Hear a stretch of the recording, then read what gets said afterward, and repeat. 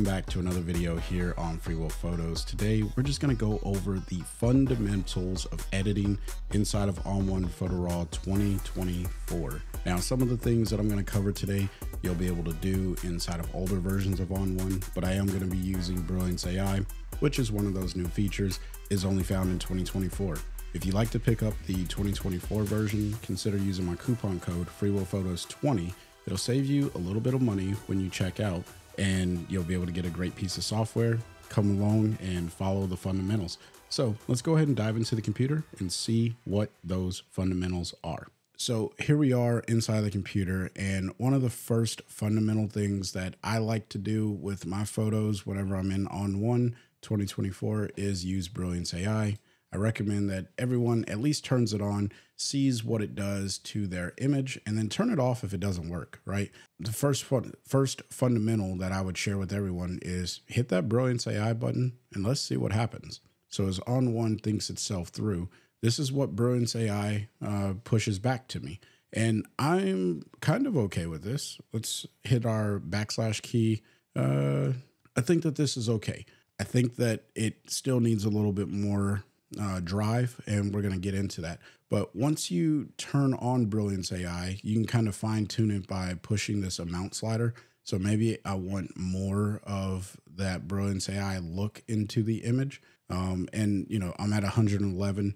Don't worry about numbers when it comes to Brilliance AI. I just want you to pay attention to the photo, pull sliders, see what happens, and go from there. Once that's done, what I like to do is minimize Brilliance AI and click on tone and color, because this is a remote control to your tone and color section. All right.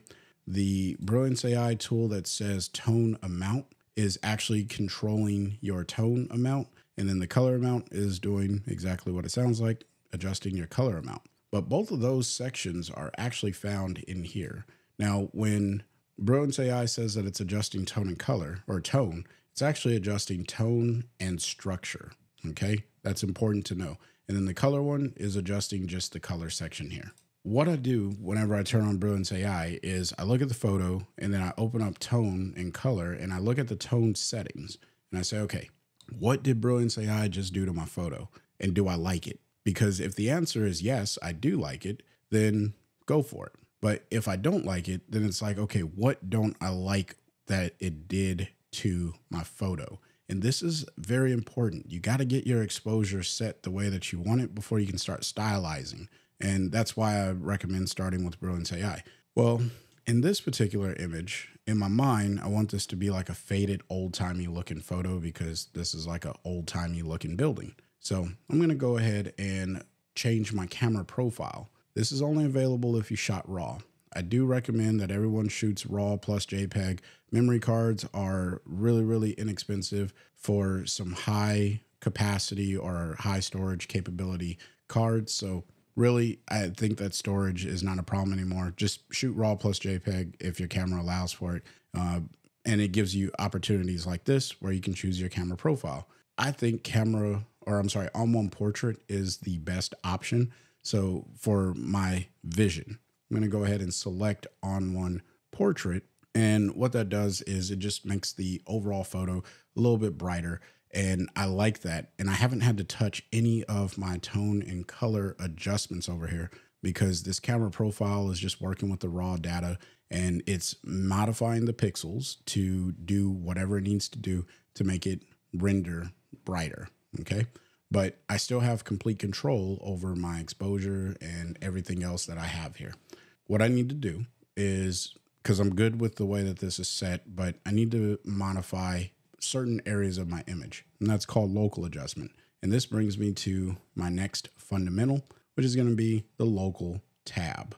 If I click add adjustment, you're going to see that it does nothing. And that's just because the mask is pure black and it's not actually revealing the adjustment of -1 exposure, as you can see here, anywhere on the image. But if I were to paint like that and turn it on, you can see that it starts to modify the image and change the adjustment. Now, what I want to do is really get a hold of the sky. And I am going to come up to my menus here and I'm going to click on mask and then I'm going to click mask sky. Now this is only appropriate if you have a sky to mask, and if you are constantly masking skies, it may be the right thing to do is to set up a keyboard shortcut. But that's personal preference, and that's more of a power tip. I want to stay more overview level. I'm just going to click mask sky because that's the easiest way for me to get a hold of the sky and make the edit that I want to. Now, mind you, what it's going to do is select the sky, and then that's going to allow me to just that area of the photo. It masked the bottom section of my image. I'm going to click the invert option over here, and that's just going to give me the opposite of what it masked originally. Whenever you use a mask, the AI driven mask, I always recommend feathering just a little bit. But I don't want to feather it too much because I do want it to be pretty fine around these branches. I'm going to hit the letter O. And as you can see, it's doing a pretty good job at selecting just the sky. That -1 exposure, not the thing that I want. I am just going to pull down on the highlights.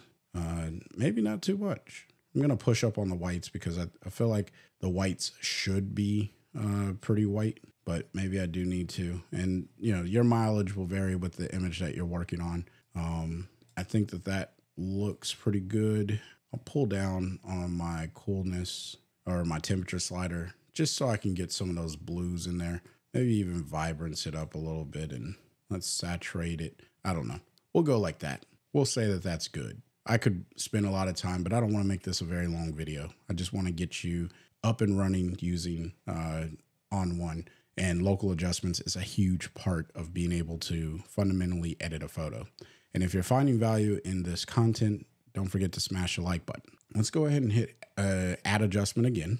And this time I want to darken this bottom section of the image. I'm going to hit the letter M on my keyboard to get the masking bug. And I am just going to click down here. Now this ended up masking the top of the image. I'm going to hit invert again.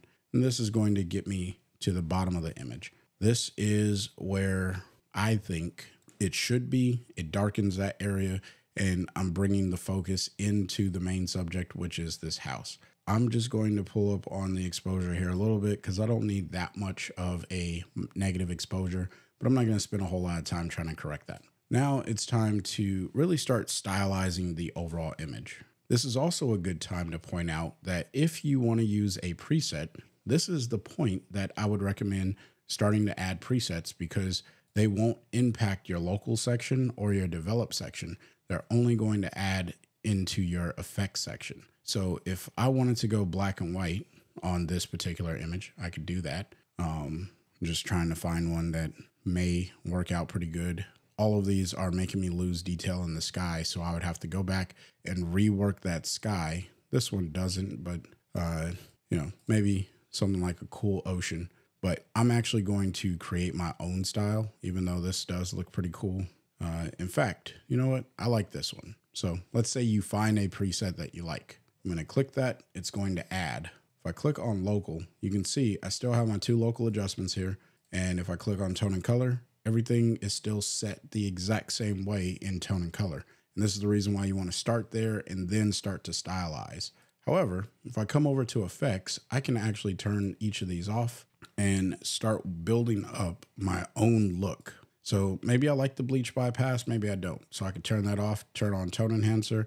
I actually like what tone enhancer is doing to this image, and then split tone. Okay, I like what split tone is doing. I think it's a little too blue. So maybe I'll try one of these other presets. Oh, that's actually kind of nice. What about warm? Yeah, now that one I like. Once you find something that you like, one of the power tips, not necessarily a fundamental, but it is a power tip, especially when you get to editing. So you don't have to remember every single thing that you ever liked on an image. You can click on this thing called snapshots, and you can click new snapshot. And I'm just going to call this effect stack. You could call this whatever you want. It doesn't matter. What does matter is if I go back to the original, this is the original. You'll see that there's nothing that happened to this image. This is purely how the image came into ON1. But if I click Effect Stack 1, it's going to take me back to the edit that I made. Because I know that Effect Stack 1 has all of the local and the develop edits that I made, I'm going to start back over here, But this time I'm just going to hit this little reset icon. That's going to get rid of all of those effect stacks, but it leaves me with my local adjustments as well as my develop settings, so I don't have to redo those. That's the power of using snapshots. And now I can style a different look into my photo. And the first thing that I'll do, because I'm going to style this photo, I know what I want to do or how I want it to be. I'm going to click on curves. This is going to give me the opportunity to pull up on my blacks here and kind of give this a faded, contrasted look. Now I'm going to go pretty far just to exaggerate the look in this video. However you choose to make your images, purely up to you and however you choose to work. This is how I feel like making this particular look. So now that I have that set the way that I want it to be set, the next thing that I need to do is probably throw a vignette on here. And one of the cool tools inside of ON1 Photo Raw is this thing called the vignette tool. So I can click vignette and I can just click Big Softy, and that usually does a pretty good job. I can increase the size or decrease the size to really focus into the center of my image. What if it's not where I want it to be? I can click on this little cursor or a crosshair thing, and I can drag my vignette around to the place that I want it to be, which is on this particular house or building. And now what I can do is work with the roundness to see how I want that to shape up on the house. And I think that that works out pretty good. If it's too much, then I can just pull back on the opacity, but I think I'll leave it like this. So this is what I walked into the editing bay with, and this is essentially the final edit. So there's really only three fundamentals. The first one, develop everything in your image globally. The second one is to go into the local adjustments and develop specific areas of your photo. And then the third one is to add style to your image. Now, there's a lot of different things and nuances in each one of these steps that I didn't cover in today's content, but if that's something you want to learn more about, then consider hitting that subscribe button if you haven't already. And also pay attention to the videos that I'll be releasing in the near future that will help get into the nuance of each of these fundamentals. So that way you can edit your photos and get them out into the world. I'd love to hear your comments or your questions down in the comment section below. Until next time, I want you guys to stay inspired and keep creating. Peace.